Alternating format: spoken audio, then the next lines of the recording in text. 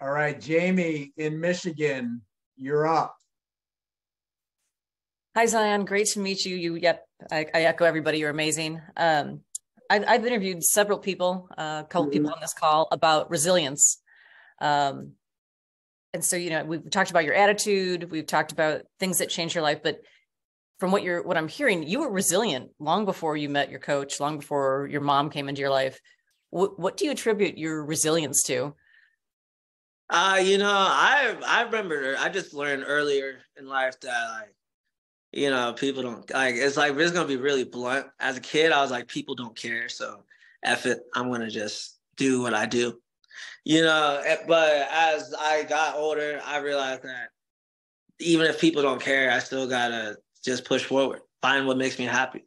And I knew the one thing I had a firm grasp on was the sport of wrestling. There I felt like I had a family. There I felt like I had parental figures. There I learned more life skills than I learned pretty much anywhere else. And there's a saying, once you've wrestled, everything else in life becomes easy. And I kind of believe that. And it's to build that resilience. Being an athlete helps you control your emotions. If you have a good coach, and it helps you build that ironclad mentality of you're going to get stuff done and you're not going to let nothing get in your way. Because you got to think about it, in a fight, you can't lean on anybody else's help or yours. You have a support system, but when it comes time to do the actual work, you can't be like, time out. Like, let me go ask my homie over here. No, you got to get it done. And so, having been in hundreds of wrestling matches and grappling matches and now MMA fights,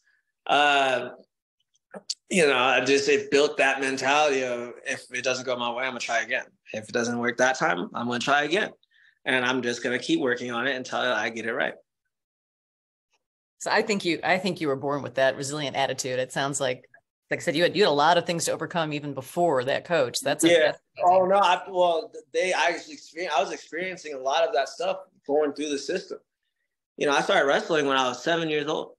You Oh, know, yeah. So every time I moved schools, like, for some reason, the only thing I could do I would be allowed to go to wrestling practice, but like that's it. So I took advantage of that, and as a kid, I learned how to keep my emotions under control. Don't get me wrong, I had problems growing up fighting, but as I got older, I learned more control because I was working harder, and each year you have to work harder and harder and harder and harder, especially if you want to be a great athlete. But now I found out that it wasn't just for that, but to be an outstanding human being too. well, you certainly are, and I'll reach out too for some speaking engagements with some Absolutely. disabled vets. I think you'd be a fantastic keynote for disabled vets. Absolutely. Thank you.